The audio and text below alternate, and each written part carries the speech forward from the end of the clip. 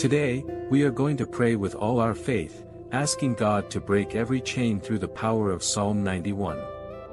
Before we begin praying, it is very important that you type your prayer request in the comments. Let's pray for every bondage, everything that is trying to hinder your victory, to be broken. Every evil, in the name of Jesus, will be defeated. We will read Psalm 91 and together, with all our faith, we will pray to the Almighty Lord. In this prayer, I am certain that the Lord will deliver victory, blessings, and rewards. Let us pray together. With all our faith. It is also important that you share this prayer with 7 friends, whether on Facebook, Instagram, or in your WhatsApp contacts and groups. Share this prayer with 7 or more friends so that they may be blessed through this prayer. For when we bless someone's life, we are also blessed. So, bless the lives of your friends. Share this prayer with them. Let us read Psalm 91 with all our faith and then pray to the Lord. Amen. And Psalm 91 says the following: He who dwells in the secret place of the Most High shall abide under the shadow of the Almighty. I will say of the Lord, He is my refuge and my fortress, my God, in Him I will trust. Surely He shall deliver you from the snare of the fowler and from the perilous pestilence. He shall cover you with His feathers, and under His wings you shall take refuge. His truth shall be your shield and buckler. You shall not be afraid of the terror by night, nor of the arrow that flies by day, nor of the pestilence that walks in darkness, nor of the destruction that lays waste at noonday. 1,000 may fall at your side and 10,000 at your right hand, but you shall not be harmed. Only with your eyes you will witness the reward of the wicked. For you, O Lord, are my refuge, the Most High, and your dwelling place. No harm shall befall you, no plague shall come near your home. For He will command His angels concerning you, to guard you in all your ways. They will lift you up in their hands, so that you will not strike your foot against a stone. You will tread upon lions and cobras, you will trample the great lion and the serpent. Because He loves me, I will deliver him, I will protect him, for he acknowledges my name. He will call upon me, and I will answer him. I will be with him in trouble, I will deliver him and honor him. With long life I will satisfy him and show him my salvation. Glory to God for this powerful word. This is Psalm 91, and the blessings of Psalm 91 are upon your life. Type the following phrase in the comments: the blessings of Psalm 91 are upon my life at this moment. Place your hand on your heart and repeat this phrase with all your faith. The blessings of Psalm 91 are upon my life. Place your hand on your head and repeat this phrase with all your faith. The blessings of Psalm 91 are upon my life. Stretch your hands high and repeat with me: the blessings of Psalm 91 are in my home, in my family, in the name of Jesus. Amen. Claim this word. Claim your victory, and in this moment, with all our faith, let us pray together to the Lord and claim all the blessings of Psalm 91 in our lives. Therefore, in this moment, with all our faith, let us pray to the sovereign God and eternal Father, Creator of the heavens and the earth. In your holy and blessed presence, here we are. We are here in this moment of prayer, praying Psalm 91 with all our faith. God, I want to present to you every prayer request that has been typed in the comments of this video. Lord, may the blessings of Psalm 91 be upon the life of each person who requested prayer, help, and provision. May you send your angel to sever the ties, undo the entanglements, and break every bondage in their emotional life, financial life, spiritual life, and health. May all chains and constraints be shattered now in the name of Jesus Christ. May the blessings of Psalm 91 be confirmed in our lives, in our homes, in our families. God, in the name of Jesus, shelter us under the shadow of your wings. May the blessings of Psalm 91 be upon us. I lift up the financial life of everyone listening to me right now. May every bondage, every hindrance blocking financial blessings be broken, every evil be broken, every chain be broken, in the name of Jesus Christ. Lord, I ask for your blessing upon the financial life of everyone listening to me at this hour. Prosper them, grant them victory, open doors of employment. Open the doors of employment. Lord, in the lives of your people, in the name of Jesus, for those who are unemployed. May the door of employment open, and may your name be glorified.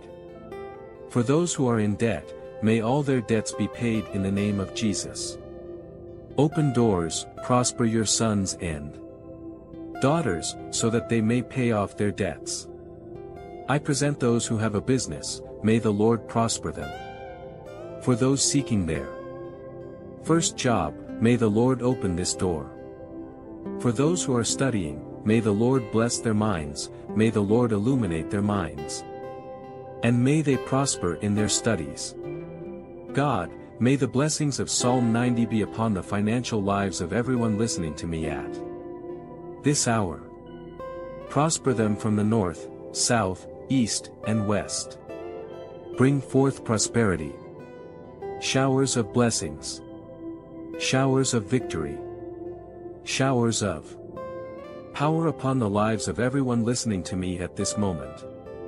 God, I present to you every prayer request that has been typed in the comments of this video. No matter how simple the prayer request may be, I ask you, Lord, to perform miracles, to do the unprecedented, to accomplish the impossible, and grant victory to your servants, to your handmaidens, for the glory of your name. We ask you, Holy Spirit of truth, Holy Spirit of God, I present to you, Lord, every prayer request. Bring healing to those who are going through a period of illness, of disease. May every disease in the name of Jesus disappear now, may every lump disappear, may all pain in the body disappear, may all leg and arm pain vanish in the name of Jesus, may every digestive system ailment disappear now in the mighty name of Jesus Christ. May every sickness vanish in this moment and never return. Bring healing, bring restoration. Bless the health of your people. In the name of Jesus, we ask you. I also present to you, Lord, the romantic lives of those who are single, those who are dating, those who are engaged and married. May every bondage, every hindrance that tries to block, that tries to tie down the romantic victory of your people be broken. May every evil be rebuked. Bless the romantic lives of each one, bless for the glory and praise of your name those who are single and seeking marriage. May the Lord bless their romantic lives. May the Lord bless in a powerful way. May the romantic lives of each one listening to me be abundantly blessed, even in this year, in the name of Jesus. For marriages in crisis, marriages facing trials, may the Lord bring restoration to those marriages. May the Lord bless families. God, in the name of Jesus, may all evil crumble and may your name be glorified. Bless families. Lord, may the blessings of Psalm 91 be upon the romantic lives of your people. May the blessings of Psalm 91 be upon their finances, their health, and every area of their lives. May the Lord bless in a powerful way. Open the pathways. Open the doors, Lord, and grant victory to your people. In the name of Jesus, we ask because we believe in the power of your name. Your word says that whatever we ask in your name, believing, we shall receive. And in the name of Jesus, may the blessings of Psalm 91 be confirmed upon the lives of your people, and may your name be glorified in the victory of each one of us, for the glory and praise of your name. We ask that every bondage be broken, that every chain be broken, in the name of Jesus Christ. May everything that tries to interrupt, everything that tries to paralyze the victory of each one of us, everything that tries to block, be rebuked in the name of Jesus. May the walls crumble, may the giants fall in the name of Jesus Christ. We take possession, Lord, of the blessings of Psalm 91 in our lives, in our homes, in our families, for your word reveals to us that those who dwell in the secret place of the Most High shall abide under the shadow of the Almighty. I will say of the Lord, He is my God, my refuge, my fortress, and in Him I will trust, for He shall deliver you from the snare of the fowler and from the perilous pestilence. He shall cover you with His feathers, and under His wings you shall take refuge. His truth shall be your shield and buckler. You shall not be afraid of the terror by night, nor of the arrow that flies by day, nor of the pestilence that walks in darkness, nor of the destruction that lays waste at noonday. 1,000 may fall at your side, and 10,000 at your right hand, but it shall not come near you. Only with your eyes shall you look and see the reward of the wicked. For you, O Lord, are my refuge, the Most High, and your dwelling place. No evil shall befall you, nor shall any plague come near your dwelling, for He shall give His angels charge over you, to keep you in all your ways. They will hold you up with their hands, so that you will not strike your foot against a stone. You shall tread upon the lion and the cobra, the young lion and the serpent you shall trample underfoot. Because He has set His love upon me, therefore I will deliver him. I will set him on high because he has known my name. He shall call upon me, and I will answer him. I will be with him in trouble, I will deliver him and honor him. With long life I will satisfy him, and show him my salvation. May these blessings of Psalm 91 be upon our lives, upon our families, upon our homes, and upon our paths. May our paths be opened, may the closed doors be opened, and may your name, the eternal God, be glorified in our victory. May the Lord bless your people in every area of their lives with peace, blessing, victory, and prosperity. In the name of Jesus, we pray with all our faith, and we thank you in advance, because you, Lord, are the power, the glory, the strength, and the dominion forever and ever.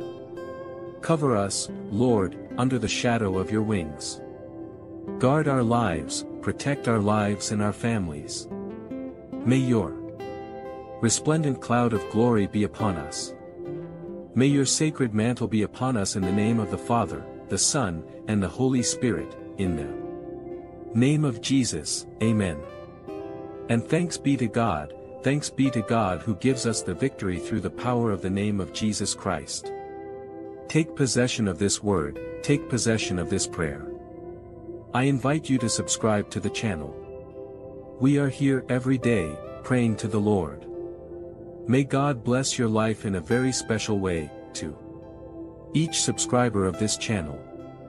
Thank you very much, because together we are a prayer family, and our united prayers have great power. A big hug to your heart, and may the peace of the Lord reign over all of us. And remember, you were born to conquer, and the blessings of Psalm 91 are upon your life. May God bless our lives in a very special way. The peace of the Lord Jesus, may God bless you.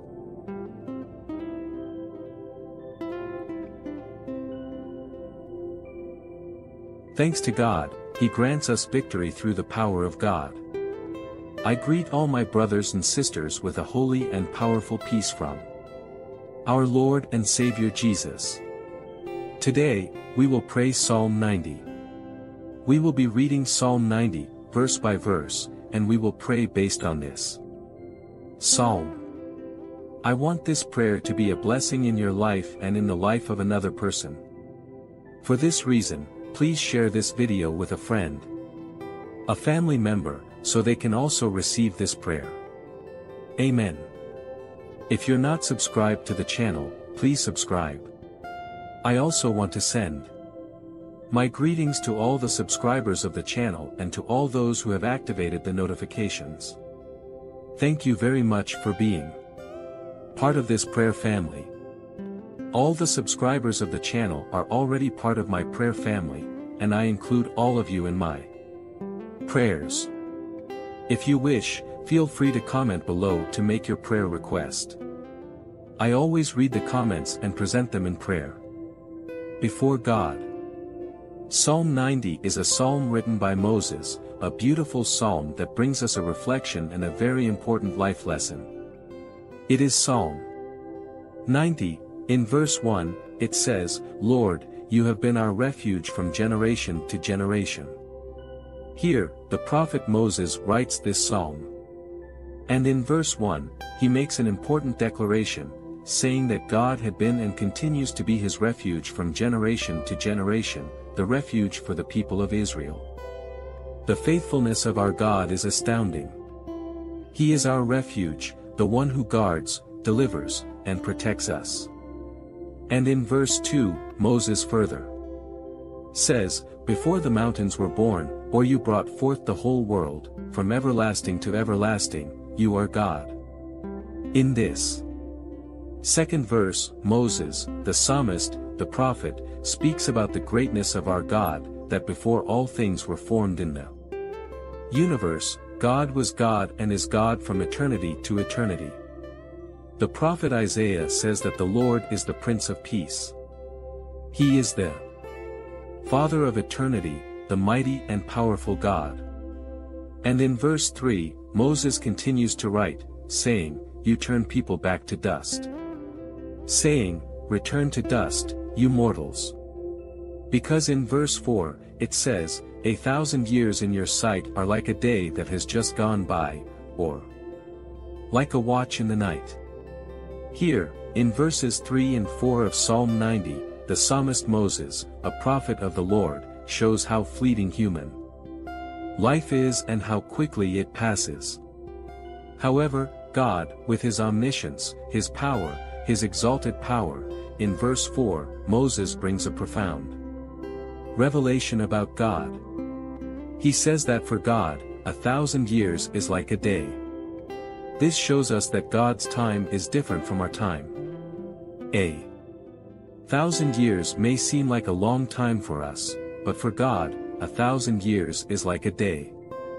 This signifies how great, how powerful, how majestic our God is. The God we serve is a powerful, great, and exalted God, so much so that 1,000 years for our God is like just one day. And in verse 5, he says even more, "You sweep them away like a flood, they are like a dream, like grass that is renewed in the morning. In the morning it flourishes and is renewed, in the evening it fades and withers." Here, in verses 5 and 6, Moses is referring to the fragility of humanity, how fragile human beings are. Men and women are like plants that grow, wither, and die. And how transient we are in the face of the greatness of our God.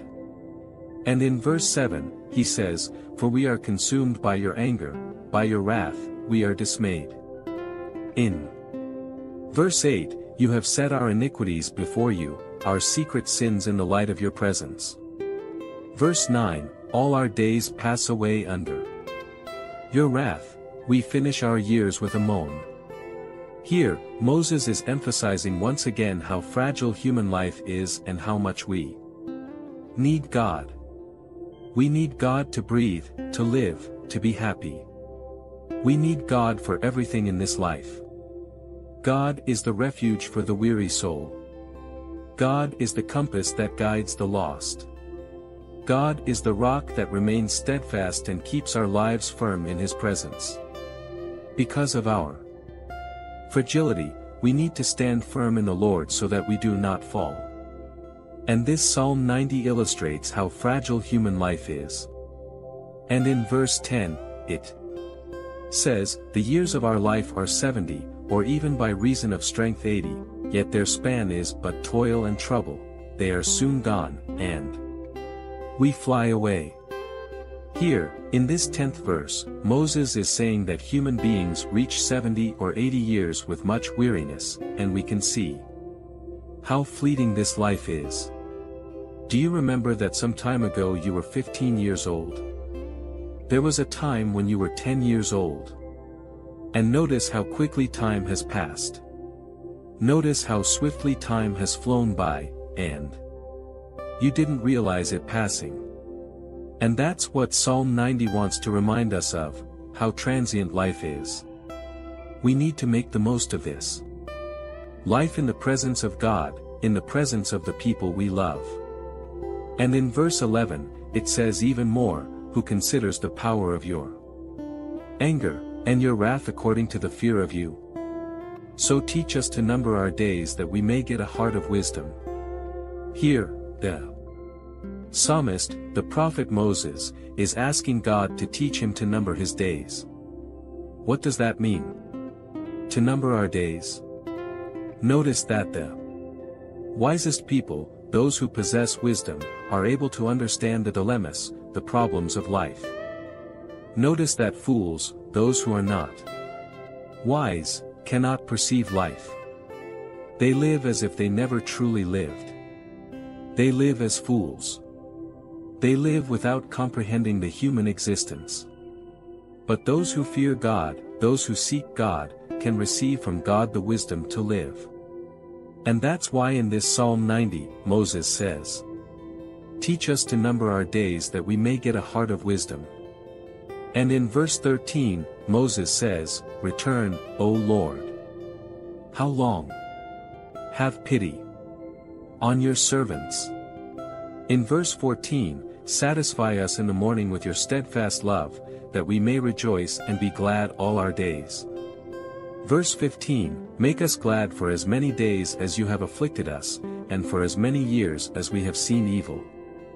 Here, the psalmist, the prophet Moses, is referring to the period of struggle and trial that the people of Israel and Moses himself went through. Without a doubt, Moses wrote this psalm in light of all the anguish, battles, and evil he had experienced in his life. However, in Psalm 90, Moses is praying to God, asking for mercy, seeking God's help, and asking the Lord to look upon him. He acknowledges his insignificance, his humanity, and recognizes how great and majestic the Lord is. And in verse 16, Moses says, "Let your work be shown to your servants, and your glorious power to their children."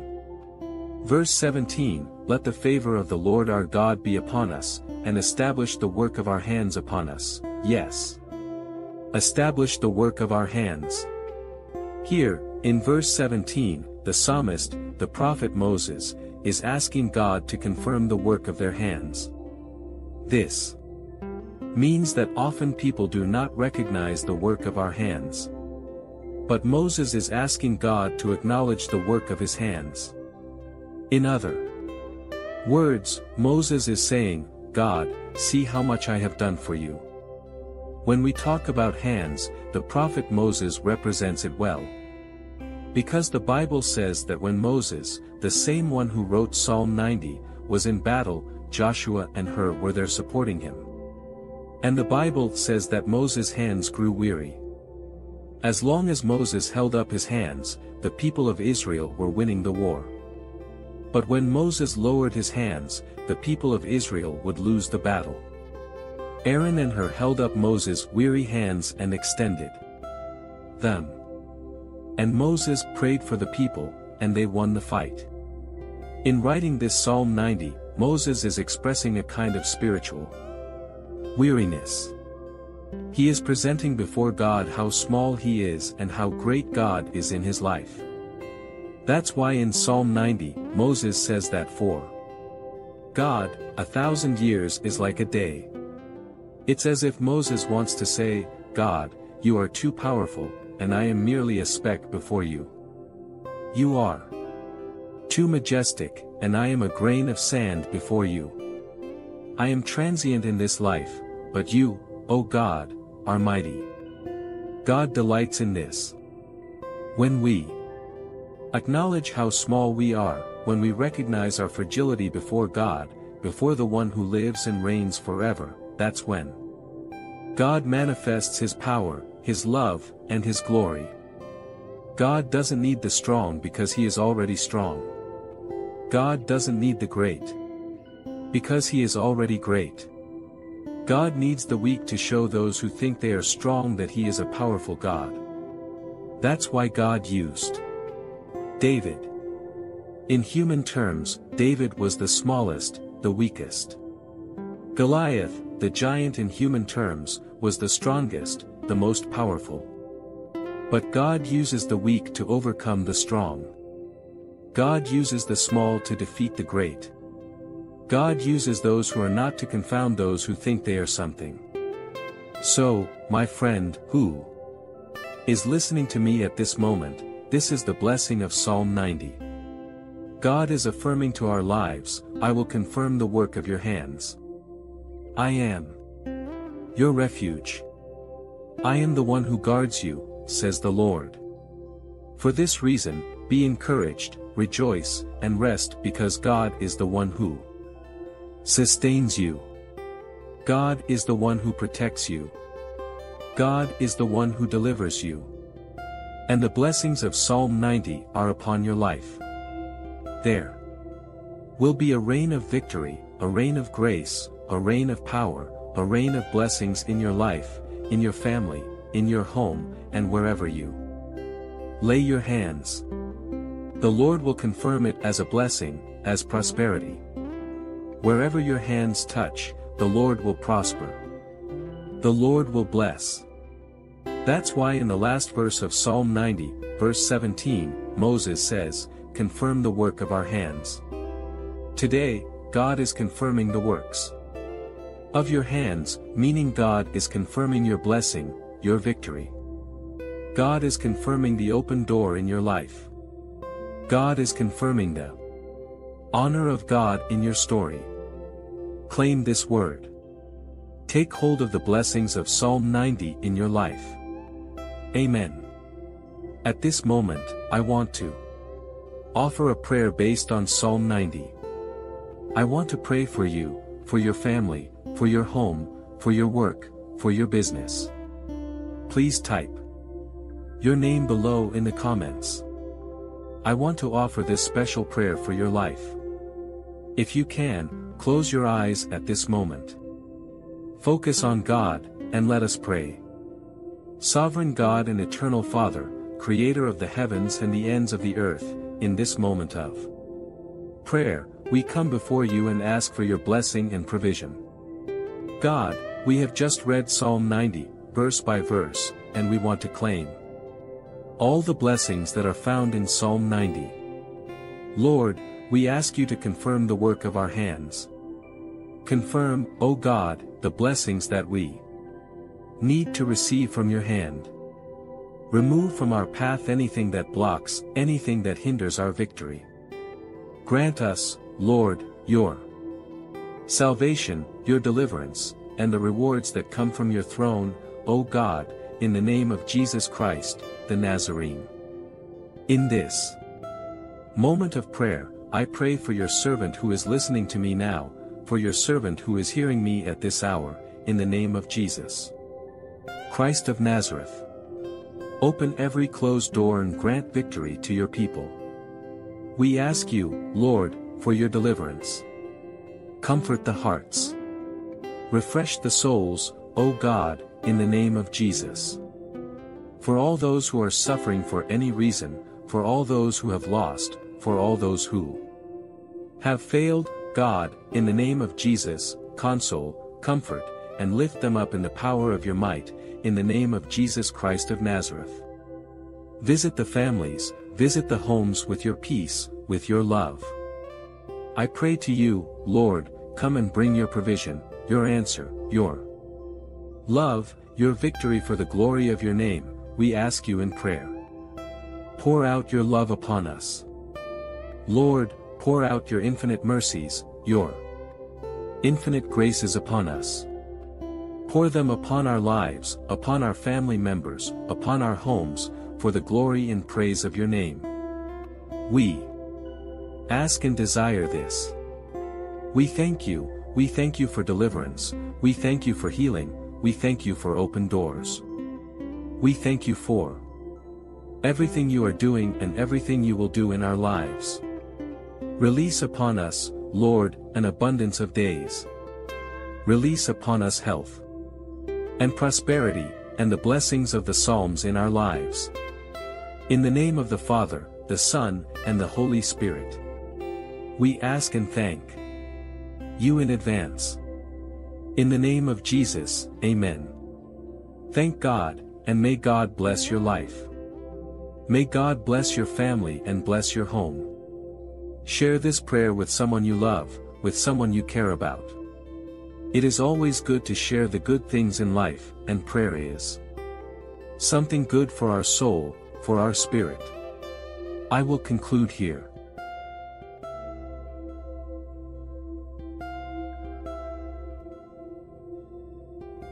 Today we are going to pray the prayer, Psalm 18, and it will be a blessing in your life and in your family. If you haven't subscribed to the channel yet, please subscribe to receive prayers and messages of faith. For those of you who are already subscribed, please share this video with others, a friend, a family member, so that they too may be blessed by this prayer. May God bless you in a special way. If you wish, make your prayer request, and we will present it before God. Amen. We will be reading Psalm 18, providing some explanations of this psalm, and we will also be praying based on Psalm 18. Psalm 18 says the following, a psalm of David. I will love you, O Lord, my strength. The Lord is my rock and my fortress and my deliverer, my God, my strength, in whom I will trust, my shield and the horn of my salvation, my stronghold. In these verses, we can see this beautiful declaration of love from the psalmist David to God. He declares that the Lord is his shield, strength, and refuge in his life. We can apply this to our own lives and understand that God is your shield, strength, and refuge. In verse 3, the psalmist says further, I will call upon the Lord, who is worthy to be praised, so shall I be saved from my enemies. The pangs of death surrounded me, and the floods of ungodliness made me afraid. The sorrows of Sheol surrounded me. The snares of death confronted me. In my distress, I called upon the Lord and cried out to my God. From his temple, he heard my voice, and my cry came before his ears. In these verses, we can see the psalmist declaring that snares of death and traps were set against his life. However, the Lord delivered him because he called upon the Lord in times of distress. This often happens in our lives as well. But God is faithful to break the snare and grant us victory because he is our shield, the one who gives us strength to overcome. And in the following verse, verse 7, it tells us even more. Then the earth shook and trembled, the foundations of the mountains also quaked and were shaken because he was angry. Here the psalmist is speaking about the wrath of God, his indignation, and the earth shook with the fury of the Lord. And in the following verse, verse 8, it depicts God's response to the enemies of David. Here the psalmist declares in verse 8 the stance of God in the face of wickedness, in the face of injustice. It says, smoke went up from his nostrils, and devouring fire from his mouth, coals were kindled by it. He bowed the heavens also, and came down with darkness under his feet. He rode upon a cherub, and flew, he soared upon the wings of the wind. Here the psalmist is showing that God was indignant with the things done against him. That is why the Lord. He has this posture of justice towards all those who rise against the anointed of the Lord. And you are anointed by God, you are anointed of the Lord, and whoever touches you touches God. Whoever touches you touches your Creator, who is the Lord of hosts. That is why the Bible says that we are the bride of Jesus. Whoever touches the bride touches the groom. That is why the Bible says that the Lord is our Father, and whoever touches the Son or the daughter touches the Father. So whoever touches you touches God. That is why the Lord is your shield, our shield.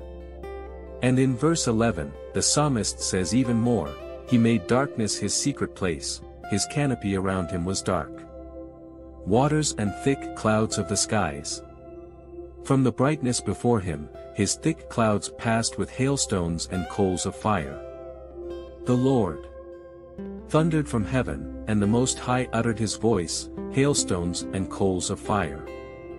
He sent out His arrows and scattered the foe, lightnings in abundance, and He vanquished them. Then the channels of the sea were seen, the foundations of the world were uncovered at your rebuke, O Lord, at the blast of the breath of your nostrils. He sent from above, He took me, He drew me out of many waters. In these verses we just read, we can see a God of justice acting in favor of those who serve Him, to the point that the psalmist says that the Lord drew him out of many waters. These many waters that the psalmist is referring to are the struggles and adversities he was facing. And if you are going through any struggle, any persecution, know that the Lord will draw you out of the many waters. In other words, He will save you with a strong hand and an outstretched arm. That is why in verse 17, the psalmist says, He delivered me from my strong enemy, and from those who hated me, for they were too mighty for me. They confronted me in the day of my calamity, but the Lord was my support. He brought me out into a broad place, He delivered me because He delighted in me. The Lord rewarded me according to my righteousness, according to the cleanness of my hands in His sight. For I have kept the ways of the Lord and have not wickedly departed from my God. For all His judgments were before me, and I did not put away His statutes from me. I was also blameless before Him, and I kept myself from my iniquity. Therefore the Lord has rewarded me according to my righteousness, according to the cleanness of my hands in His sight. With the merciful you will show yourself merciful, with a blameless man you will show yourself blameless. In these verses, the psalmist is showing how just our God is, how mighty our God is, how majestic our God is. Here, he is demonstrating the goodness of the Father towards him, and he is declaring how powerful God was in his life. And in verse 26, he continues by saying, with the pure you will show yourself pure, and with the devious you will show yourself shrewd. Here, in verse 20 and 26, it speaks of how with the merciful, God will show mercy, and with the sincere man, God will show sincerity. With the pure, God will show purity, and with the wicked, God will show cunningness. Here, the psalmist is referring to God as a just God, a God of justice. God will do good to those who do good, and God will bring harm to those who do evil. And in verse 27, he says further, for you will save the humble people, but will bring down haughty looks.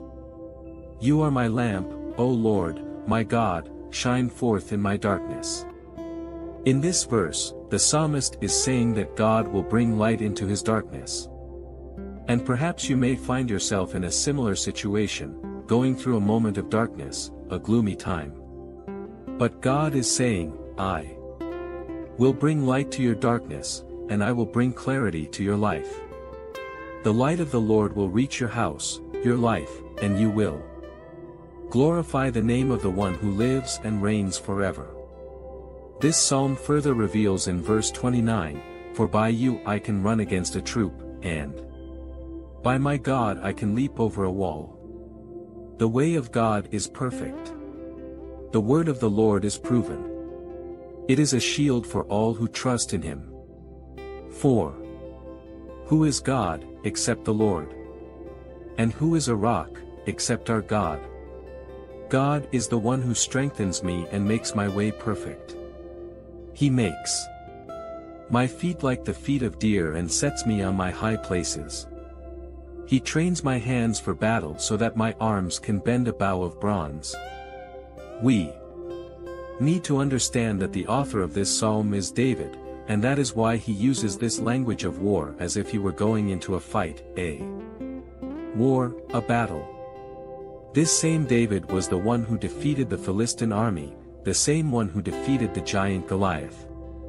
You know the story very well, and here the psalmist David is declaring that it is God who gives him strength, who surrounds him with strength. And God is doing the same thing in your life, my sister and my brother. God is giving you strength to overcome, empowering your arms to break iron bows, bronze bows. The Lord is giving you strength to rise above difficulties, to surpass afflictions and distress. Receive strength from God. And Psalm 18 says even more in verse 35, "You have given me the shield of your salvation. Your right hand upholds me, and your gentleness makes me great. You enlarge my steps under me, and my ankles do not give way. I pursued my enemies and overtook them, I did not turn back till they were destroyed. I crushed them so that they could not rise, they fell beneath my feet." Here the psalmist is still using the language of war. When he went into battle, the Lord granted him strength, and he defeated his enemies. Bringing it to the present day, it is no different. We have spiritual enemies, forces of evil that fight against us 24/7. But God, the God of David, the God who manifested himself in David through this Psalm 18 that we are reading, he will give you strength to overcome your enemies, to break through barriers, to conquer difficulties, and to defeat your enemies. And he makes a very important declaration in verse 39. He says, "For you equipped me with strength for the battle, you made those who rise against me sink under me." And in verse 38, he speaks of how his enemies fell beneath his feet. So, in these verses 38 and 39, we can see that David's enemies had fallen at his feet, and even Jesus himself said that the Lord grants us power to tread on the forces of evil. Hey, my sister and my brother who are listening to me right now, at this moment, God is giving you strength to overcome evil, to tread on serpents and scorpions, and all the power of the evil one. Receive spiritual strength right now to conquer the darkness, to overcome the evil that may surround you. And in the following verses, it says more, "You made my enemies turn their backs in flight, and I destroyed those who hated me. They cried for help, but there was no one to save them, to the Lord, but he did not answer. I beat them as fine as wind-blown dust, I trampled them like mud in the streets. You have delivered me from the attacks of the people, you have made me the head of nations. People I did not know now serve me, foreigners cower before me, as soon as they hear of me, they obey me. They all lose heart, they come trembling from their strongholds. The Lord lives. Praise be to my rock. Exalted be God my Savior. He is the God who avenges me, who subdues nations under me, who saves me from my enemies. You exalted me above my foes, from a violent man you rescued me. Therefore, I will praise you, Lord, among the nations, I will sing the praises of your name." This is the last verse of Psalm 18. The psalmist declares, he gives his king great victories, he shows unfailing love to his anointed, to David and to his descendants forever. In this Psalm 18, the psalmist is using language of battles. That's why he talks about pursuing and defeating the enemy. But we know very well that our true enemies are not the people who speak ill of us, who envy us, who gossip about our lives. Our true enemies are the forces of evil, the malevolent spirits that fight against our lives. And this Psalm 18 is a psalm of war, a psalm of battle. Just as God anointed, strengthened, and empowered the psalmist to win the fights and wars, He will do the same in my life and in your life. God will give you spiritual capacity to overcome the spiritual battles you may be facing. Just as God empowered the psalmist in Psalm 18, God will also empower you to break down walls and conquer the forces of evil. And right now, I want to pray for blessings. May the blessings in Psalm 18 come down upon your life, your home, and your family. Close your eyes as I pray for you in this moment. Let's pray, Holy Spirit of truth. We have just read Psalm 18, and we believe that you are the one who equips our hands, who trains our arms, so that we can break bronze bows. You are the one who enables us to leap over walls. You are the one who grants us strength. Just as the Lord anointed, equipped, and strengthened the psalmist David in Psalm 18, I ask you, in the lives of my sister and my brother who is listening to me, strengthen, equip, and grant victory. May the blessings of Psalm 18 be upon their home, their family, and the life of your daughter who is listening, your son who is hearing in the name of Jesus. May your Holy Spirit come and do the supernatural. Do what the doctor cannot do what the lawyer cannot do what the psychologist cannot do. Go, Lord, go there, Father, and perform the supernatural, the miracle in the lives of your sons and daughters, in the name of Jesus Christ. Repeat these words with me. I take hold of all the blessings of Psalm 18. I take hold of my victory. The Lord is my strength, and in Him I will trust. He gives me strength to leap over walls. He gives me strength to overcome my enemies. He gives me strength to surpass my limits for the glory of God and the blessings of Psalm 18. May they be upon your life, your home, your family, and may the Holy Spirit of God strengthen and enlighten you, guiding your steps to make the right decisions and to overcome and defeat the enemies that come your way. Receive strength from the Father and the Holy Spirit to overcome, courage and encouragement to surpass your limits. I'll end here.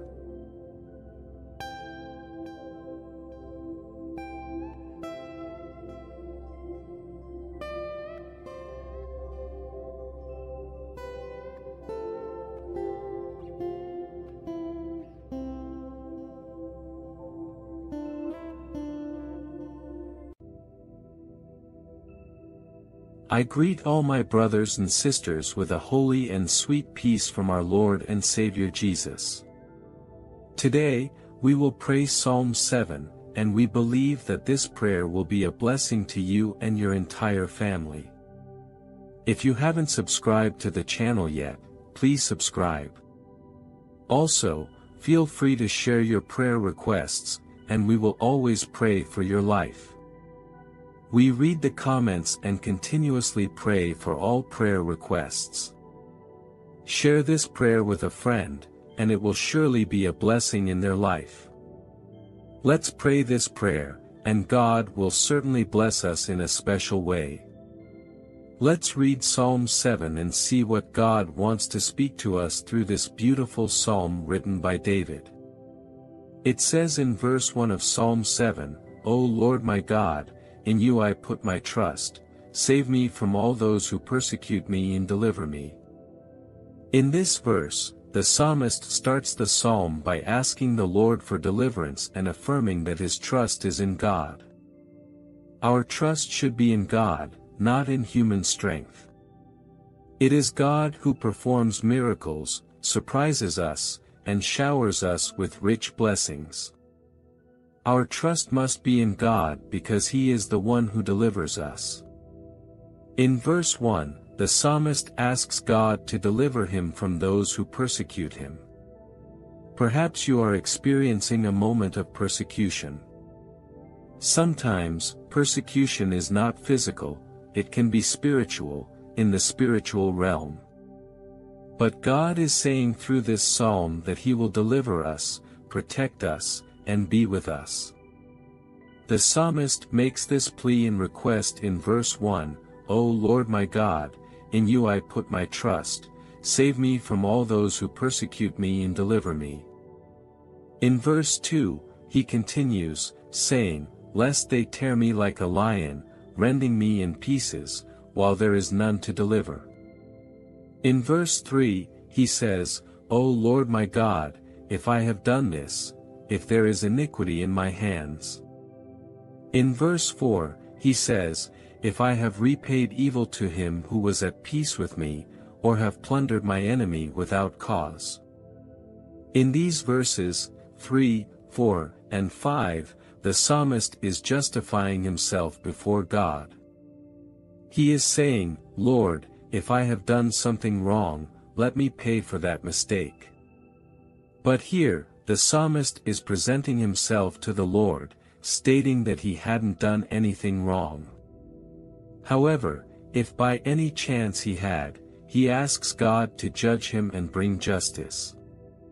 So, the psalmist is seeking God's justification in his life, asking for God's mercy. In verse 6, the psalmist says, "Arise, O Lord, in your anger, lift yourself up because of the rage of my enemies, rise up for me to the judgment you have commanded." In verse 6, the psalmist is asking God to intervene, to act and execute judgment as He has commanded. The disciples were in the boat, and the wind was strong. The boat was about to sink, and the disciples were afraid of dying at sea. Meanwhile, Jesus was sleeping in the stern of the boat. The disciples woke Jesus up, saying, "Master, wake up. We are perishing." This expression from the psalmist in verse 6, "Arise, O Lord," is the same expression the disciples were using in that storm. They were saying, "Wake up, Master, because we are about to perish." The Bible says that Jesus got up and rebuked the wind and the sea, and there was a great calm. Jesus then rebuked the disciples, saying, "O you of little faith, why are you afraid? Who is in the boat with you is greater than the winds and the storms. The one in your boat is Jesus."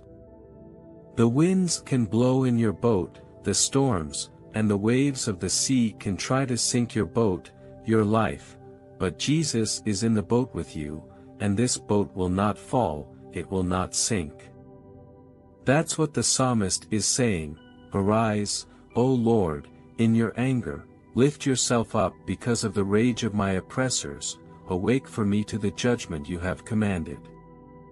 The psalmist is asking, "Wake up, Father, help me, Lord," because David was facing a very difficult situation. He was a man of war, constantly engaged in battles, and his enemies wanted to destroy him at any cost.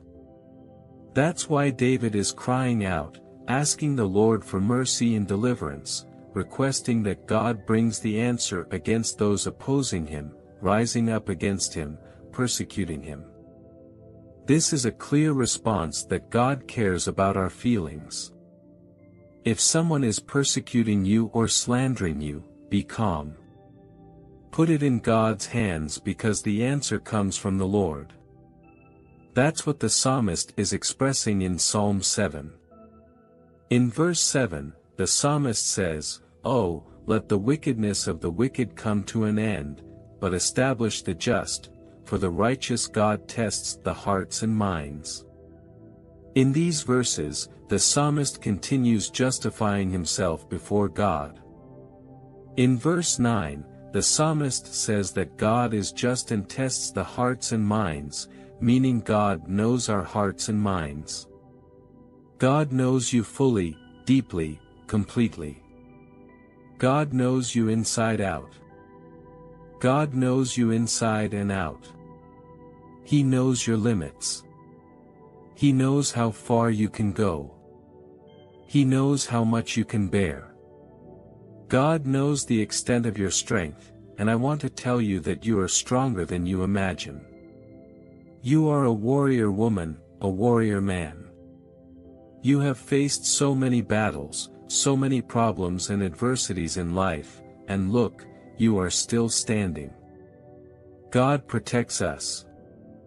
In verse 10, the psalmist says, "My shield is with God, who saves the upright in heart." God is your shield, my sister. God is your shield, my brother. Every arrow launched against you hits this shield and falls. Every curse thrown at you hits this shield and falls. Every plague that can be cast upon you hits this shield and falls. Before you stands a powerful shield, and the name of that shield is God. Nothing can penetrate the shield of our protection, and that's why the psalmist in verse 10 of Psalm 7 says, "My shield is with God, who saves the upright in heart." In verse 11, God is described as a just judge, a God who is angry every day. In this verse, we can see that God has emotions. He can be sad, he can be happy, he can be angry. We can see this in verse 11 where it says, God is a just judge, a God who is angry every day. So we can see that the last thing we want is to fall into the hands of an angry God. When God is angry, the best thing we can do is cry out for His mercy. Anyone who harms you angers God. Anyone who fights against you angers God. The Bible says that God became angry with Egypt because they mistreated His chosen people, and God sent 10 plagues upon Egypt. That was God's anger directed at Egypt because they mistreated His chosen people. So anyone who mistreats you, anyone who rises against you, will have to face the wrath of an angry God. That's why the Bible says, "Do not touch my anointed ones, and do my prophets no harm." You are anointed by God. You are anointed by the Lord. Whoever touches you, touches God. Whoever touches you will have to face the wrath of the Father. That's why we don't need to respond to those who rise against us. The Lord answers for us. Of course, we are taught to love our enemies. Jesus taught us to pray for those who persecute us. But that doesn't mean that divine justice will not be served. God is love, but He is also just, as the Bible says. This psalm, Psalm 7, speaks of divine justice. That's why in verse 11, the psalmist says, God is a just judge, a God who is angry every day. And in verse 12, the psalmist continues, saying, if a man does not repent, God will sharpen his sword. He has bent his bow and made it ready. The bow is prepared and equipped here to show us that when a man does not convert, he blasphemes against God. The wrath of the Lord is set before this man, which is why verse 12 tells us that if a man does not repent, God will sharpen his sword. Throughout history, we have seen many characters who blasphemed and spoke ill of God, and they paid a high price. We can see King Nebuchadnezzar who blasphemed before God and was made to eat grass. We can also see King Herod, who did not give glory to God. One should never mess with a man of God or a woman of God who lives a life of prayer. Don't touch a woman who spends her time on her knees praying. Don't mess with a man who spends his time on his knees praying because God has a stake in their lives. And when you and I fight against a man of God or a woman of God, we pay a heavy price. If you are a praying woman or a praying man, you have a protective shield before you, and whoever touches you, touches God Himself. Psalm 7 shows us and reveals this truth to us. Of course, we do not need to and should not wish harm upon anyone. We should not desire ill for anyone. However, the Lord's justice must be served. Those who speak ill of God, those who blaspheme the Lord, cannot go unpunished. God punishes those who rise against the chosen ones of the Father, and you are chosen by God. You are chosen by God, and He is the one who guarantees your response when someone defames you, when someone speaks ill of you. You don't need to respond because it is God who will answer for you. Verse 12 and verse 13 state that if a man does not convert, he challenges God's sword. His bow is already armed, and he has prepared deadly weapons. He has aimed his fiery arrows against the persecutors. Look at verse 13, he, referring to the man who does not convert, has prepared deadly weapons. The text is saying that God has prepared deadly weapons for those who do not convert, and He will put His fiery arrows into action against the persecutors. The worst thing in the world is to be an enemy of God. It is written in the Scriptures that whoever loves the world is an enemy of God. Those who rise against the Lord's anointed are enemies of God, and anyone who opposes you is an enemy of God. While we should ask for mercy, the justice lies with God. His will is carried out. In verse 14, it says, "Behold, the wicked man conceives evil and is pregnant with mischief and gives birth to lies." Verse 15 is very interesting. It says, "He makes a pit, digging it out, and falls into the hole that he has made."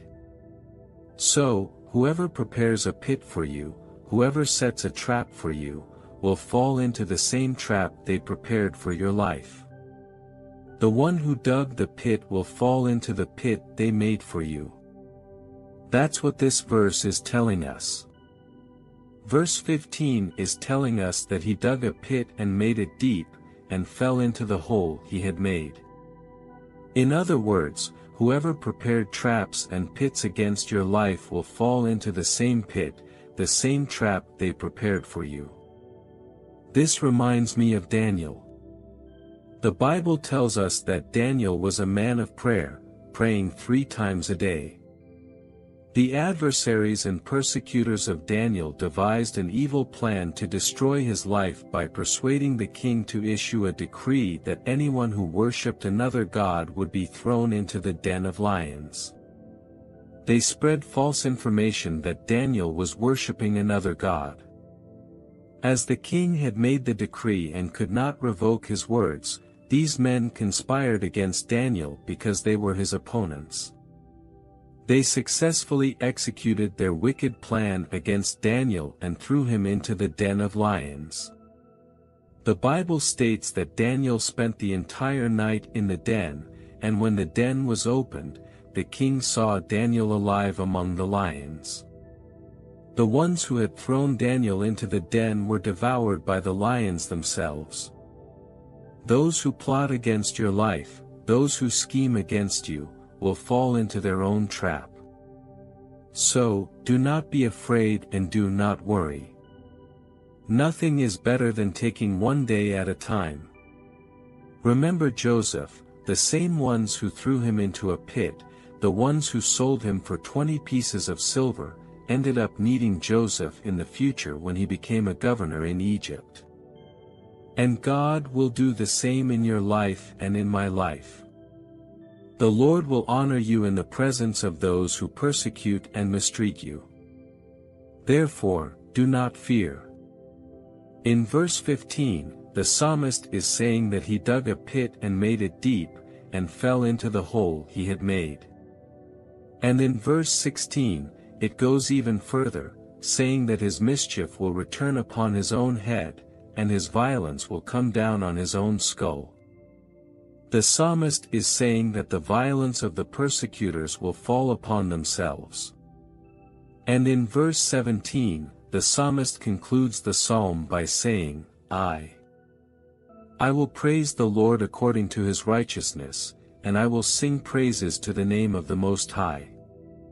It is clear that we must follow the teachings of Jesus, love our neighbors as ourselves, and pray for those who persecute and mistreat us. However, this does not mean that God's justice will not be served. This Psalm 7 shows us and reveals that God is the one who is just, a righteous judge who judges our causes. At this moment, I want to offer a special prayer for you.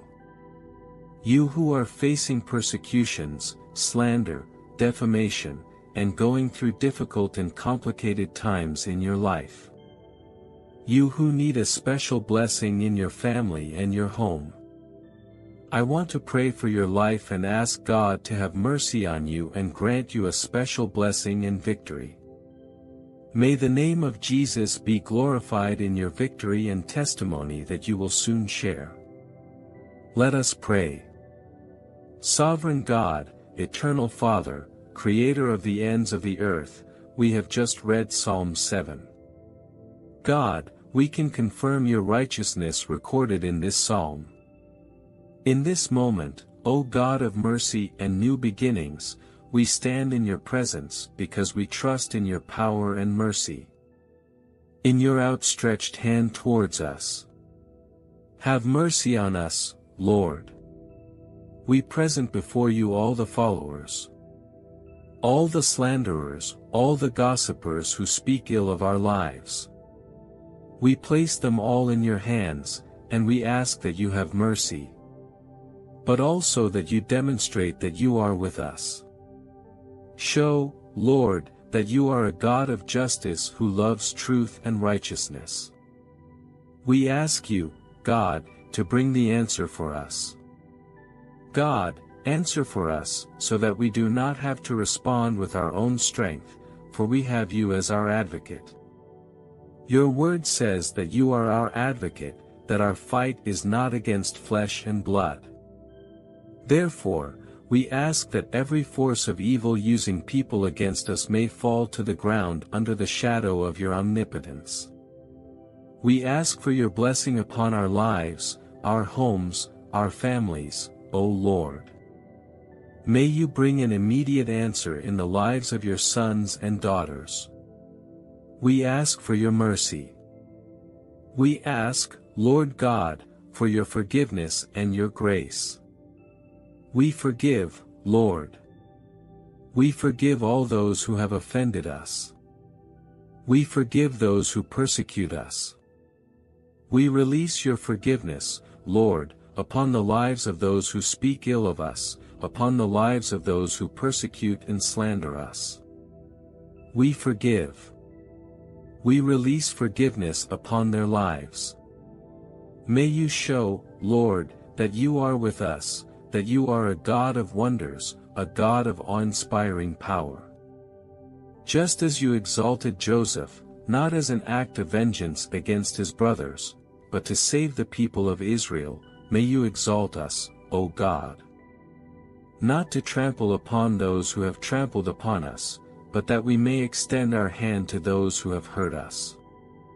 May we release your love and show them that we are different, that we do not repay evil with evil, but with kindness. In the name of Jesus, we ask for your blessing, your providence, and your answer, for the glory and praise of your name. We ask and we thank you. Amen. Thank God, my sister and my brother, and rest assured, simply forgive those who have spoken ill of you. Forgive those who have mocked you. Forgive, because they do not know what they are doing. Be at peace, and forgive. Because God will show them that He, the Lord, is with you. God will show all those who have mocked you that He is with you. But you don't need to seek revenge, you don't need to repay evil with evil. You need to repay evil with goodness. So, leave it in God's hands because the answer comes from the Lord. Amen. And remember, you were born to conquer and live out every promise of God. The Lord is with you.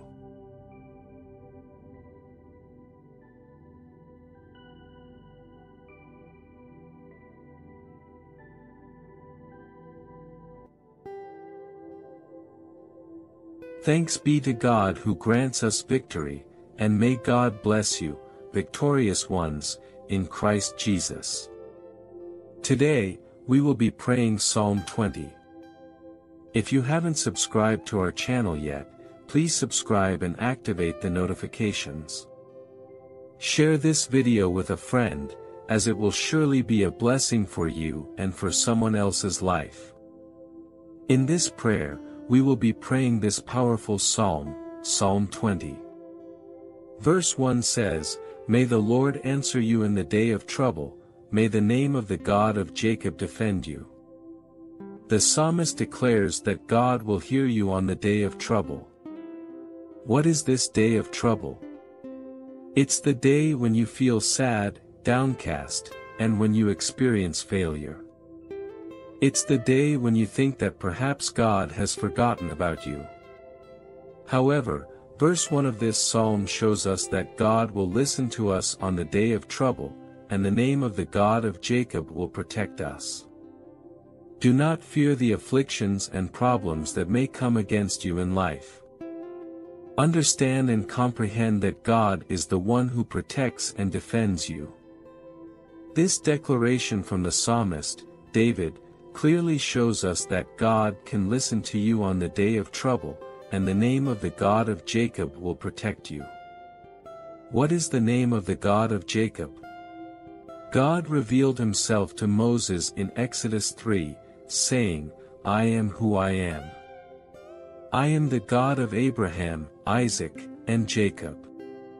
When Moses asked for his name, God said to tell the people that "I am" has sent him.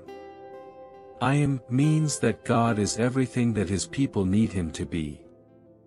If his people need bread, he is the bread of life. If his people need peace, he is peace. If his people need relief, he is the relief. If his people need forgiveness, he is forgiveness. If his people need healing, he is the healer. This is what God was telling Moses, "I am. I am everything you need me to be." God is saying to you, "I am everything you need me to be." If you need healing, I am your healing. If you need deliverance, I am your deliverance. If you need protection, I am your protection. The psalmist is saying, "May the name of the God of Jacob protect you." Know that this powerful name protects your home and your family. It is absolute 24-hour protection from God in your life. You have a God who is a protector, a God who never sleeps. God is awake, watching over your life 24/7. Verse 2 of Psalm 20 tells us even more, "May he send you help from his sanctuary and give you support from Zion." In this verse, we can see the blessing of God guarding and protecting us. The psalmist declares that help will come from God's sanctuary, from Zion. The divine promise for our lives is that the Lord will provide help and provision and will sustain us from Zion. God is your sustainer and your helper, always present in times of affliction and distress. Verse 3 also adds, "May he remember all your offerings and regard with favor your burnt sacrifices." This verse quickly refers to your work routine. Yes, soon you will give God a different time through platforms and applications. It declares, remember all your offerings and accept your burnt sacrifices. This means that every offering you give to God is remembered. No offering is in vain. When I talk about offerings, I mean offerings in all aspects of life. There is the offering of time when you dedicate your time to protect, help, and counsel someone. There is the offering of money when you assist the needy or support a project or work being done. To God, who remembers all our offerings and accepts our sacrifices, our fasts, our prayers, no sacrifice is in vain, no offering is in vain, and God certainly rewards those who do His work. This verse, verse 3, clearly shows us that. May He remember all your offerings and accept your burnt sacrifices. In verse 4, it says, may He grant you your heart's desire and fulfill all your plans. The psalmist declares that God will grant according to your heart's desire. There are other verses in the Bible that say, delight yourself in the Lord, and He will give you the desires of your heart. There are different types of victories that can come into our lives. There is the victory that we need, the victory that we deserve, and the victory that we desire. The victory that we need is the one that God gives us every day, providing deliverance, food on the table, clothes in the wardrobe, and sustenance. That's why the psalmist said, I have been young, and now am old, yet I have not seen the righteous forsaken or his children begging for bread. In other words, God will always grant you the blessing and victory that you need. There is also the victory that we deserve, the victory that comes to us based on our merits, and sometimes even when we don't deserve it, God still grants us victory. Why? Because that's called God's mercy and divine grace. And finally, there is the victory that we desire. I invite you to comment below and share what your heart desires. Make your prayer requests because we will also pray for them. Many people believe that God doesn't grant the desires of our hearts, but that is a big misconception.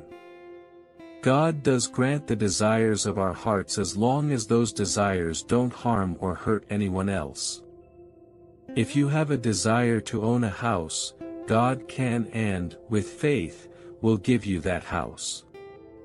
If you have a desire in your heart to have a car, God can and will open doors for you to obtain a car. If you desire restoration in your marriage, God can and will bring that restoration. If you are single and desire to get married, God can and will do it. God cares about our feelings. You serve a God who cares about what you feel. You serve a God who cares about your pain, your sorrows, and God cares about the desires of your heart. That's why the Bible says that God is the bridegroom and the church is the bride. Of course, the bridegroom cares about the desires of the bride. The Bible also says that we are children and God is our Father, and a father cares about the desires of his children. Jesus said, if you then, who are evil, know how to give good gifts to your children, how much more will your Father who is in heaven give good things to those who ask Him? Imagine how good and merciful God is. This verse 4 speaks to this. May He grant you your heart's desire and fulfill all your plans. That's why we need to have a mindset of faith. What is a mindset of faith? It's believing that the impossible will happen, believing in the supernatural, believing that you are born to overcome. Believing that you can do all things through Christ who strengthens you. That is a mindset of faith, and that's why verse 4 of Psalm 20 says, may He grant you your heart's desire, fulfill all your plans. I ask you, my friend, what are your petitions before the Lord? What have you been asking God for in prayer, perhaps even tearfully? Verse 5 tells us even more. We will rejoice in your salvation, and in the name of our God, we will set up our banners. May the Lord fulfill all your petitions. This verse is beautiful and important in our lives. It says, we will rejoice in your salvation. We need to experience the joy of being saved. I believe that is the greatest conviction of a Christian, the joy of salvation. But it's not just the joy of salvation. The Lord wants to give you more.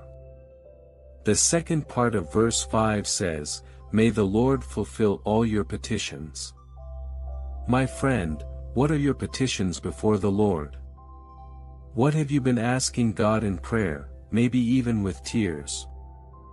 This verse 5 shows us that the Lord is willing to satisfy your request, no matter how impossible it may seem to you. That's why it is important for us to ask God. The psalmist shows us this in Psalm 20, and Jesus himself also tells us in Matthew 7. Ask, and it will be given to you, seek, and you will find, knock, and it will be opened to you. For everyone who asks receives, and the one who seeks finds. And to the one who knocks, it will be opened. Know that your request before God is not in vain. Have this conviction in your soul. Verse 6 of Psalm 20 tells us. Chapter 20, and now the Lord saves his anointed one, he will answer him from his holy heaven with the saving strength of his right hand. Look at this beautiful and marvelous verse, my brothers and sisters. This verse 6 of Psalm 20 is so beautiful. Let me read it again. Look at how beautiful it is. Now I know that the Lord saves his anointed, he will answer him from his holy heaven with the saving strength of his right hand. First, God saves his anointed. Who is anointed by God? You are anointed by God. You, who are listening to me, are anointed of the Father. You are anointed of the Lord. The Lord has anointed you with spiritual oil.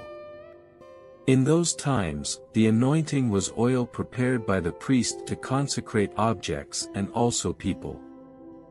Once a person was consecrated, they became anointed of God. And you, who are listening to me, are consecrated by the Father. You are consecrated by the Lord. The Lord has anointed you with spiritual oil. And verse 6 tells us, now I know that the Lord saves his anointed. God saves those whom he consecrates, and you are saved by this consecration, by this divine grace in your life. Verse 6 also tells us, he will answer him from his holy heaven. It means that even though God is in heaven, in his glorious heaven, he will hear you from heaven. From the heavens, he listens to you. And with the saving strength of his right hand, because the right hand is the strong hand, right? My right arm, I will save you. And who is the right hand of God?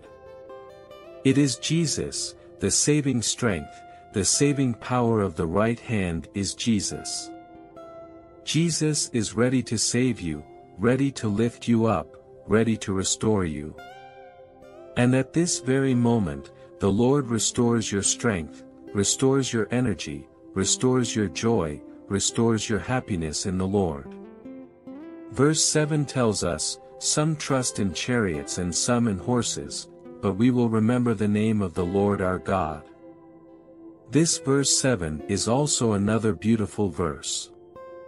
The psalmist David is saying, some trust in chariots and horses, which represent human strength and earthly resources, but we will remember the name of the Lord our God. Some trust in chariots and others in horses.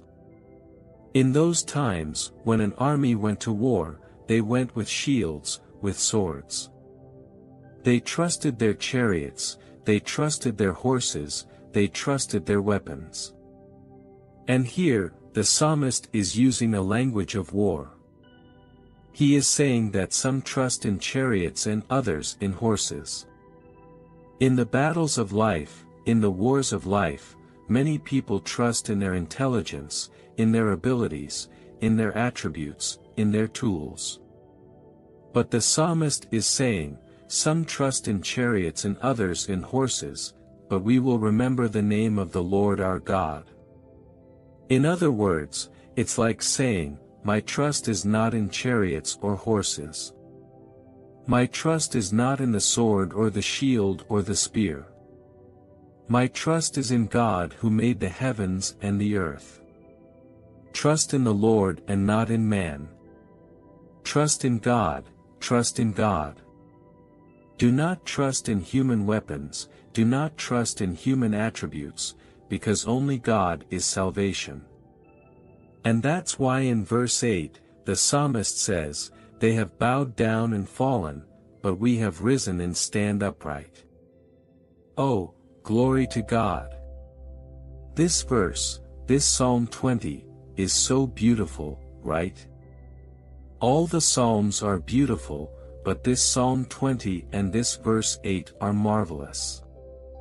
The verse 8 says, let me read it again, they have bowed down and fallen. There are many people bowing down and falling. When they created the statue to be worshipped, the Bible says that Mishael, Shadrach, Meshach, and Abednego did not bow down before the statue.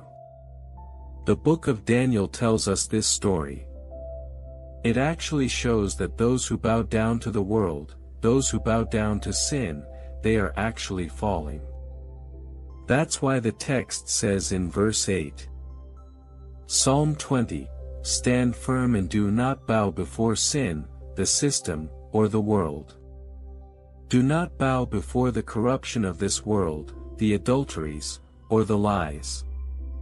That's why many people are bowing to sin and falling. But we rise and stand upright. The world may bow down, but the church stands triumphantly in the presence of God. And you stand in the presence of the Lord. Remain standing in the strength of the Holy Spirit. In verse 9, it concludes with, save us, Lord. Hear us when we call. Here, the psalmist makes a declaration and a request to God. Save us, Lord, as if to say, come to our aid, bring relief to our souls, deliver us from this difficult time, so that we may remain standing in your presence. We are calling upon the King. Psalm 20 is a beautiful psalm that shows the psalmist's trust in God. It shows that many trust in chariots and horses, in their power and strength, but we trust in God, we trust in the Lord, and it is He who enables us to stand in His presence. I invite you to join me in praying the prayer of Psalm 20. Share your prayer requests in the comments below, what you desire from God.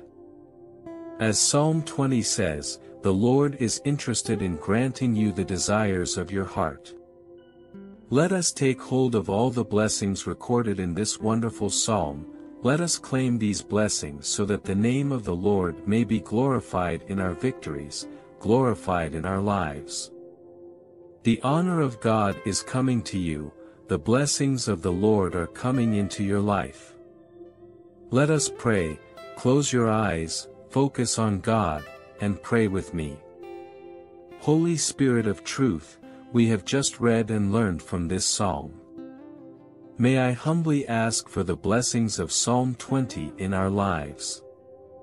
We ask for your protection, O God, and that you keep us standing in your presence, for we believe that you are faithful to bring about the supernatural. O God, I am not asking for much, I am asking for what is necessary. In the name of Jesus, for this woman and this man who listens to me at this moment, pour out your blessings upon their lives. May the blessings of Psalm 20 be upon him and her, the beatitudes of this powerful psalm. May you grant, according to your will, the desires of the hearts of your servant and your servant, in the name of Jesus Christ of Nazareth. May the blessings of Psalm 20 come upon our lives, for many bow down and fall, but we will mention your name, Lord, your majestic, grand, infallible, and invincible name. We take possession of the blessings, Lord, of Psalm 20 in our lives. Enter with providence, grant victory to your people, open the closed doors, and bring forth the honor that comes from your glory, the honor that comes from your throne, in the name of Jesus Christ of Nazareth. We ask and thank you, Amen, and thanks be to God. Take hold of each verse of this Psalm 20, believe that you were born to overcome. Many may bow down and fall, but we remain standing in the presence of the Lord. Repeat this phrase with me, I am standing in the presence of God. Say it again, I am standing in the presence of God. If you are a woman, say, I am a victorious woman in Christ Jesus. If you are a man, say, I am a victorious man in Christ Jesus. Take possession of your blessing and remember that you were born to overcome and live the promises of God in your life. I'll be ending here. A big hug from your friend, and may the peace of the Lord be in your heart.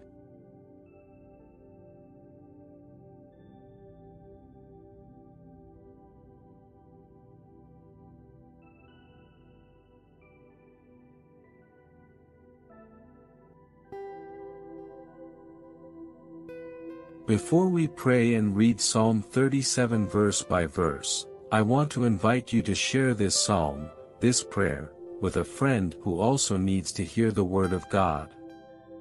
Put your prayer request in the comments. I always read the comments and pray for all the requests, no matter how simple they may be. Make your prayer request, and we will present it before the Lord. Psalm 37 is a beautiful and meaningful psalm, just like the other psalms. Let us understand the significance of each verse and offer a prayer, seeking the blessings of Psalm 37 in our lives. Psalm 37 is straightforward to comprehend, so I will be precise and direct in explaining each verse. Verse 1 tells us not to be indignant because of evildoers or envy those who practice wickedness. The psalmist reminds us that we should distance ourselves from wrongdoers and not seek to emulate them. In verse 2, the psalmist explains why we should not admire or envy evildoers. They will be cut down like grass and wither like green plants. We can witness this happening every day, as those who practice wickedness are judged by God. For this reason, we should rejoice in being in the presence of the Lord. In verse 3, the psalmist declares, "Trust in the Lord and do good, dwell in the land and enjoy safe pasture." This verse is fascinating as it reveals that when we trust in God and do what is right, we will dwell in the land and be provided for abundantly. It is a testament to the faithfulness and provision of the Lord. Let us continue reading and meditating on Psalm 37, finding solace, guidance, and encouragement in its verses. Remember to share this psalm and prayer with others, as we all need the uplifting power of God's Word in our lives. Trust in the Lord, do good, and dwell in His blessings. May the message of Psalm 37 resonate deeply within our hearts, bringing us hope, strength, and peace. Truly, we shall be nourished. This reveals that prosperity awaits us not only in heaven but also here on earth. That's why in the Lord's Prayer, when Jesus teaches us to say, "Your kingdom come," He is illustrating that the blessings of the heavenly kingdom should also be established here on earth. In verse 3, we witness this prosperity that God bestows upon those who trust in Him. Furthermore, in verse 4, it says, "Delight yourself in the Lord, and He will give you the desires of your heart." This verse is truly marvelous. Let me read it once more. Look at how profound this revelation is. To delight in the Lord means to rest in Him, to trust Him wholeheartedly. The word states that when we delight in the Lord, He will grant us the desires of our hearts. So whatever your heart desires, know that God is interested in fulfilling it. God is a loving Father who cares for us, understands us, and, like any loving father, desires to see the happiness of His child. Thus, God wants your happiness too. In verse 5, it says, "Commit your way to the Lord, trust in Him, and He will act." This verse reminds me of Jesus' words in Matthew 6 verse 33, where He said, "But seek first the kingdom of God and His righteousness, and all these things will be added to you." What are these things that Jesus was referring to? They include a home, work, family, marriage, prosperity. All these things will be added to you when you seek the kingdom of God and fully surrender your life to the Lord. I promise you, when you place all your paths in God's hands, He will work the supernatural miracle of blessings and prosperity in your life. That's what the psalm is all about. That's what verse 5 is conveying. May these verses touch your heart deeply, igniting a passionate trust in God's promises. Delight in Him, commit your way to Him, and experience the wonders He has in store for you. God's love and blessings will overflow, bringing joy and fulfillment to your life. It is speaking from chapter 37 of the book of Psalms, and it says, "Commit your way to the Lord, trust in Him, and He will act." In verse 6, it says, "He will make your righteousness shine like the dawn, the justice of your cause like the noonday sunday." In verse 7, it continues, "Be still before the Lord and wait patiently for Him. Do not fret when people succeed in their ways, when they carry out their wicked schemes." In verse 7, the psalmist advises us not to become indignant or envious of those who prosper on their path. We mustn't believe that the grass is greener on the other side, that someone else's life is better than ours. What we often witness today is people constantly comparing themselves to others. But don't compare yourself to anyone else. You are unique and exceptional. Don't compare your beauty, your blessings, or your possessions to others. That's what verse 7 is telling us. Rest in the Lord, wait for Him, and don't be indignant because others are prospering on their path. Sometimes, people feel upset because their sister or brother got married while they haven't, or their neighbor bought a car while they haven't. I once received a message from a sister who said, "My neighbor managed to renovate her house, and I haven't. I'm so sad." I told her, "My sister, rest in the Lord. Don't be indignant." I precisely conveyed what verse 7 is saying. Don't feel upset because someone is prospering ahead of you. On the contrary, rejoice in your brother's victory. One day, you will be able to renovate your house, fulfill your dreams. We don't need to be saddened by others' prosperity while we wait. Know that God has the perfect timing, and at the right time, blessings will come into your life, prospering and blessing you immensely.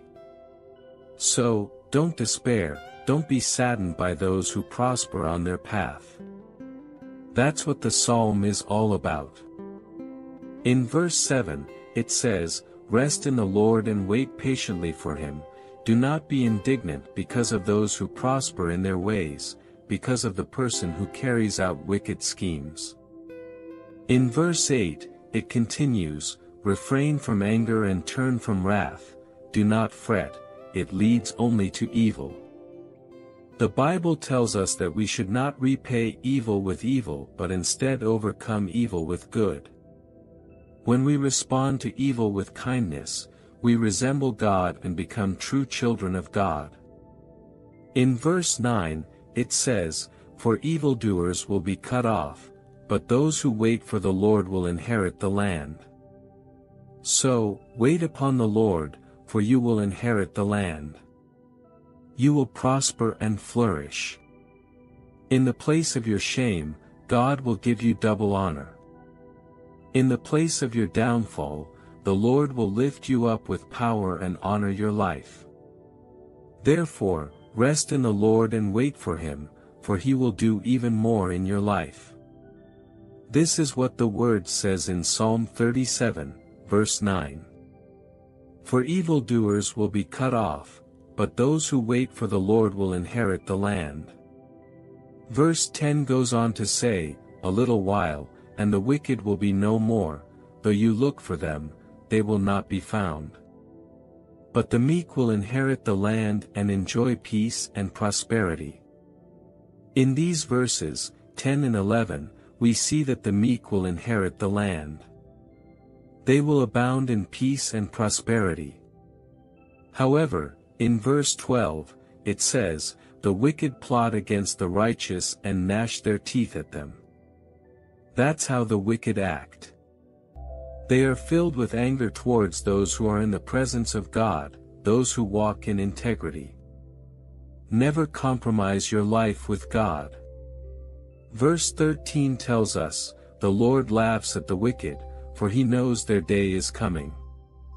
God is not moved by the wicked, for He sees that their day of judgment is approaching. The wicked have drawn their swords and bent their bows to bring down the poor and needy, to slay those who walk in righteousness. But their swords will pierce their own hearts, and their bows will be broken. Those who prepare a pit for you will fall into the same pit they have dug against your life. Know that you are protected by God.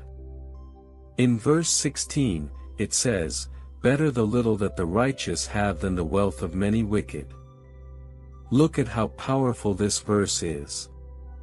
It is better to have little and be righteous than to possess the wealth of many wicked. What good is it for a person to have great riches but lose their soul? What good is it to have wealth but lack peace of mind? However, even with little in hand, know, my brothers and sisters, that little becomes much with God. God can multiply what seems insignificant.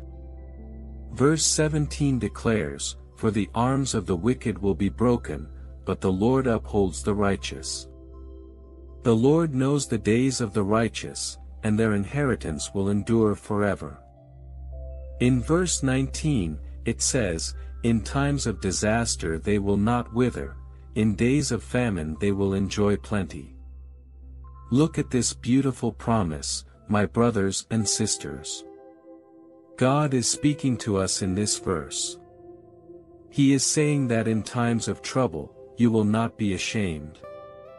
The Lord will honor you, and your inheritance will remain forever.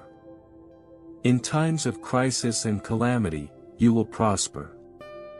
The world may be in turmoil, but we are in Christ Jesus. With God, even in times of scarcity, we will be abundantly satisfied. Verse 20 continues, "But the wicked will perish, though the Lord's enemies are like the flowers of the field, they will be consumed, they will go up in smoke." Look at how weighty this is. God is saying that the wicked will perish. Who are the wicked? They are those who do not serve the Lord, those who do not believe in God, those who blaspheme and ridicule His name. They are those who are distant from God. The verse says that the wicked will perish, and the enemies of the Lord will vanish like smoke. Showing compassion and borrowing without repaying is the act of the wicked, and it's not my words but the Bible, Psalm 37 verse 21. In verse 22, it says, for those blessed by the Lord will inherit the land, but those cursed by him will be destroyed. Here, we can see the blessing of Abraham, for God had said to Abraham that those who bless him will be blessed, and those who curse him will be cursed. This means that God is the shield of Abraham, and he is also your protective shield. In verse 23, it says, "The Lord makes firm the steps of the one who delights in him." Let me tell you something important about this verse. It says that the steps of a good person are established by the Lord. What does this mean? It means that when you are in the presence of God, when you make decisions in his presence, he confirms your steps. If you start a business honestly and believe that God will prosper it, he will prosper it because the steps of a good person are confirmed by the Lord. As Psalm 1 also says, whatever the righteous person does will prosper. There is a blessing of prosperity in the life of a good person, whether it be a man or a woman. God has blessings in store for those who are good. So, be good to others, be good to yourself, because the steps of a good person will be confirmed by the Lord. Verse 24 goes even further and says, "Though they stumble, they will not fall, for the Lord upholds them with his hand." Look at this powerful verse. It shows that even if this man or woman, who is righteous in the presence of God, stumbles, they will not be cast down because the Lord holds them with his hand. If you fall, God will lift you up with his mighty power. The righteous may fall 7 times, but God will raise them up 8 times. The Lord will not allow you to remain prostrate, he will lift you up with his power. In verse 25, the psalmist declares, "I was young and now I am old, yet I have never seen the righteous forsaken or their children begging bread." This means that there is prosperity in the lives of those who seek the Lord. In verse 26, it says, "They are always generous and lend freely, their children will be a blessing." God is saying that your life will be blessed, and so will the lives of your children and your children's children. This is God's promise for our lives. Do not lose heart. In verse 27, it says, "Turn from evil and do good, then you will dwell in the land forever." Verse 28 reminds us that the Lord loves justice and will not forsake his faithful ones. They are preserved forever, but the offspring of the wicked will be cut off. The righteous will inherit the land and dwell in it forever. The mouth of the righteous speaks wisdom, and their tongue talks of what is just. Let's take this moment to pray and seek God's guidance. Amen. In verse 31, it says, "The law of their God is in their hearts, their feet do not slip." Verse 32 acknowledges that the wicked plot against the righteous and seek to kill them, but in verse 33, it assures us that the Lord will not leave them in their hands. God will provide deliverance for us. God will provide deliverance for you. He will not leave you in the hands of the wicked. That's what verse 32 and verse 33 are saying. The Lord will not abandon you or condemn you when you are judged. Verse 34 encourages us to wait upon the Lord, to trust in him, and to keep his ways. He will exalt us to inherit the land, and we will witness the removal of the wicked. Verse 35 describes how the wicked may appear to prosper with great power, like a green tree in its homeland. But their time will pass, and they will be no more. I searched, but they could not be found. Verse 37 urges us to observe the blameless and consider the upright, for their future is one of peace. On the other hand, transgressors will be destroyed, and the relics of the wicked will vanish. To conclude, Verse 39 and 40 remind us that the salvation of the righteous comes from the Lord. He is their stronghold in times of trouble, for they trust in Him. Psalm 37 reveals that God is for the righteous and against the wicked. It assures us that the righteous, the meek, will inherit the land and prosper in it. Meanwhile, those who practice iniquity will face annihilation by God. This psalm is a guarantee that the righteous will experience a season of prosperity, peace, and blessings on this earth. Therefore, let us embrace and claim all the blessings recorded in Psalm 37 for our lives. Let us pray together, seeking to possess every blessing outlined in Psalm 37. May the promises of God manifest abundantly in our lives. In this prayer, close your eyes and join me as we pray. O Holy Spirit of God, here in your presence, we have just read Psalm 37. In this psalm, Lord, we see and confirm that you are a God of prosperity. We have read verse by verse, and we understand that Psalm 37 brings blessings of spiritual and material abundance to those who seek you, to those who worship you. Humbly, we ask that you grant us the spiritual blessings and gifts outlined in Psalm 37 in our lives.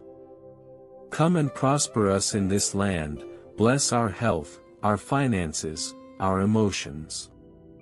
Bless our families, our homes. Lord, protect us, deliver us, guard us, and defend us in the name of Jesus. May all the spiritual blessings recorded in Psalm 37 be confirmed in our lives for the glory and praise of your name, God. In the name of Jesus Christ of Nazareth, send your provision into the life of the woman who listens to me and the life of the man who hears me. In the name of Jesus Christ of Nazareth, grant us your blessing of prosperity. Grant us your peace. May the Lord grant us the desires of our hearts according to your will, and may your name be glorified, Lord, in the blessings we receive in our lives. In the name of the Father, the Son, and the Holy Spirit, we pray and ask all these things. In the name of Jesus, Amen. Thanks be to God. All honor and glory be to you, Lord. Amen. My brother and sister, may God bless you. As I come to the end of this message, I want to invite those of you who haven't subscribed yet to the channel to do so. And to those who are already subscribed, I encourage you to share this video with a friend so that they too can subscribe to the channel and let the name of Jesus be glorified through these prayers. Sending you a big hug, and may the peace of the Lord be with you. Remember, you were born to overcome and live out every promise of God.